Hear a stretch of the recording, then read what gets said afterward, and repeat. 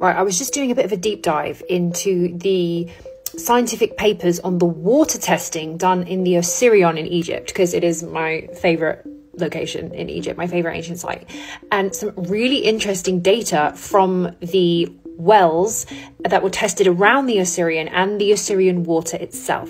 And just a quick catch up, the Osirion is this sexy 70-ton pillar megalithic structure slash temple slash not quite sure what it is, ancient site, which is full of water. To this day, it still has running water in and around the site. Like this, that's the water. Now, this looks deceptively like it's just a little pond. Do not be deceived. This channel here is 15 meters deep. That's 5-story building deep, full of water.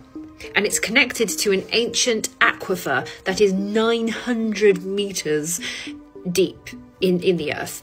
But previously I thought it was only one water source that filled the Osirion. It's not, it's actually 3. According to this 2022 paper where they tested all the surrounding waters, they've worked out that 3 water sources are filling this water. Whether or not that was originally 3, and originally it was just the aquifer, and now it's got 2 more. But anyway, it's also the old Nile, a bit of old Nile water from nearly 7 miles away, and a bit of new Nile water post when they built the big 1970 something dam in Egypt. It changed all the water systems and the groundwater table. And so now there's a bit of new Nile water and old Nile water, and then this ancient aquifer. So 3 bits of water. Anyway, on to the chemical analysis.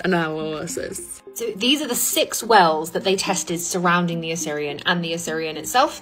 And it was interesting that well 2, which is the closest one to the Osirion and the Osirion water itself, had the most similar results. But there was some massive disparities between the well that's surrounding the Osirion and the water that's actually in there, leading people to wonder whether or not there is a filtration system happening inside and underground inside and under the ground of the Osirion to filter the water, because it is so much cleaner and purified in the Osirion than in the wells surrounding it. Even though it looks like green and pretty mucky and gross, it's actually the cleanest water of the surrounding area. It is technically drinkable. It has got the highest pH of all the wells tested and the lowest electrical conductivity and the lowest levels of like magnesium and sodium and all the other sort of minerals that were in the other wells, leading to the idea that this is somehow being filtered. And what else was interesting? Oh yes, it also had the least amount of fecal bacteria, which means that the wells in the surrounding area have more poo in it. So if you need a beverage at the Osirion and you're desperate, don't drink from the wells. drink from the Osirion, it's your best bet.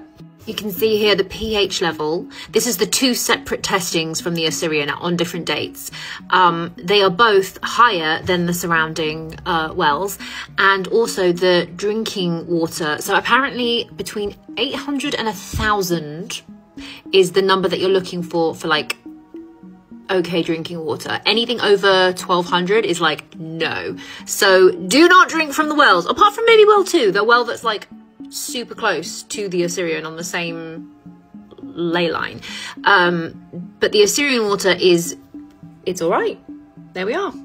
You can look at these papers yourself. It's on the acedaproject.org. You can just type that into Google, and it's got all of the Osirion like research and current research and historical research that you can go through in the archive. I also want to shout out Curious Being Tina on YouTube, because I love her channel, and she has done a recent video on this, and she informed me of a lot of this. So, oh, I'm so excited. Check out Curious Being. Now, there is some more interesting things that have been revealed even further down under the Osirion, but I'm going to do a separate video on it because this is already quite a long video. So come back for like part 2 on what's even more under the Osirion.